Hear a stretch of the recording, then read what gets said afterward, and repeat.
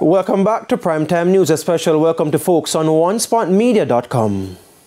Up first, weeks after the government reduced the fare for passengers of the Jamaica Urban Transit Company, commuters in St. Catherine claim the bus system is in shambles. They hope that better transportation is on the agenda ahead of the local government elections.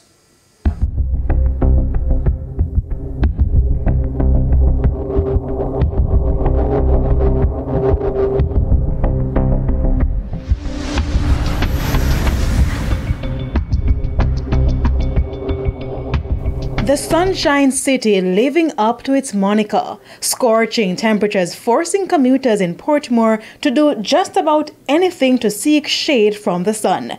This bus stop, only a frame of its former self, offered no protection from the elements. And the bus stop not even good.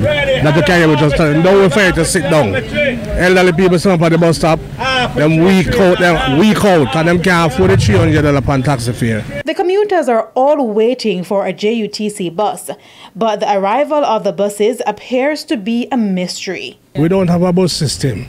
We stand up at the bus stop for how much hours, can't get a bus. Taxi them around the thing, and the taxi fare not changed. Do them lower the bus fare, still not make a difference. All 2 hours me out here, I don't know where the bus them disappear to. It's like when they leave here they leave going to town. They leave to say that it's a town bus, and when they coming back it's a half-a-tree bus. So when you say, oh, 1 tree gone, and that tree come back is a tree A, you're not going the direction where you have your whole body and soul away upon it. Because more people are taking the bus because it's less fare, but there's still no bus. So better this year where the people go up them very there. So it's good and it's bad. On January 1, 2024, the JUTC bus fare for adults moved from $100 Jamaican to $70.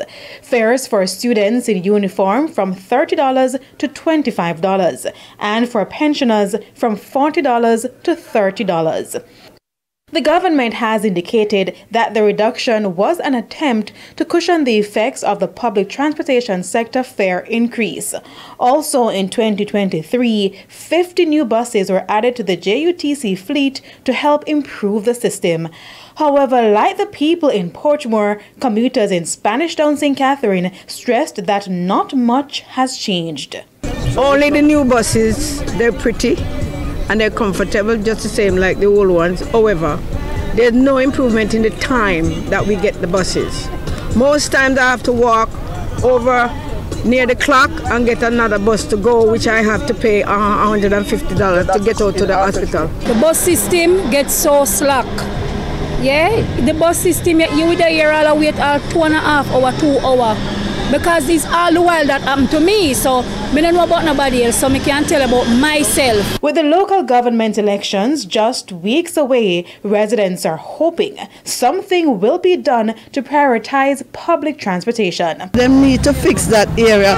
When TVJ News contacted the Jamaica Urban Transit Company about the concerns raised, we were told the delays are due to limited buses being available for service.